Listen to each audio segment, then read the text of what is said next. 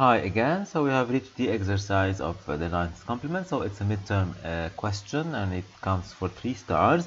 So we need to calculate the ninth complement. So the ninth complement of a positive integer a is a positive integer b obtained by subtracting each digit in a from 9. So we need to write a program that asks the user to enter a positive integer and then calculate its ninth complement. So let's take the example. So the users enter 4638. So he needs to find each digit from this number. So we already knew how to do that. So the modulo and the division, and we need to subtract each digit from 9. So 9 minus 8 is equal to 1. 9 minus 3 is 6, 3 and 5. However, we need to constitute this number. So let's do it small and slowly. So we calculate the modulo, so we get 8. We do 9 minus 8, we'll get 1, and in this one we need to constitute this number. So 1, it's okay. Then we will move to that. So we do over 10, we get the 3, and then we need to do 9 minus 3, so we get 6. However, we need to get 60, so we need to multiply the number by 10.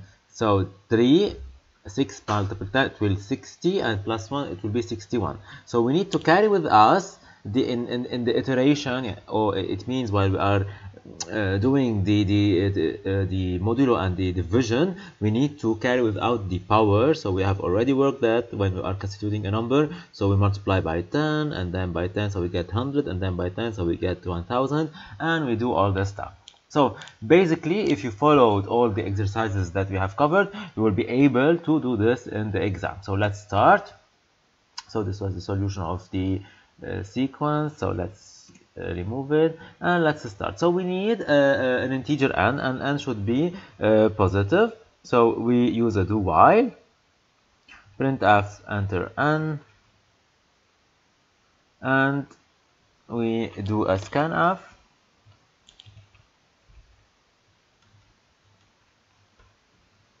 And then we need to loop over the number n. So as long as, so this is this, so we have while here. So as long as the number is not positive, so if it's less than 0, we can place equal to if we want that. So we need to loop over n. So as long as n is different than 0, I know that I should calculate the n over 10. So I will do that at the end. So I will divide it, and then I will get n modulo 10. This is the last digit. I will subtract this from 9, and I need to add it to the last number. So I need to have, for example, the result here, and the result would start, of course, from 0, and I will add to result this number. However, I need to multiply it by something, by a factor. Let's call it fact, not factorial, but fact. And of course, since a multiplication, it starts from 1, I would multiply it by fact, and fact will get multiplied by 10 for the next digit. So we repeat. So n, it will get always divided by 10. So at the end, we will get equal to 0, so n will be equal to 0.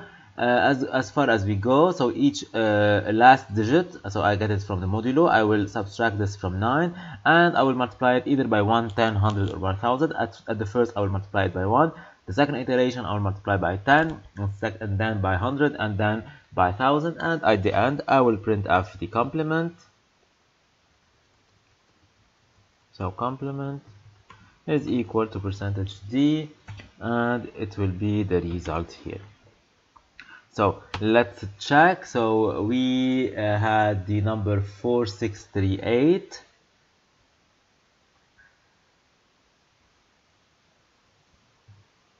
and we have got the 5361, which is the answer. So this is for the exercise. If you have any questions, do not hesitate to drop me a message and I will answer you back. And again, thanks for watching.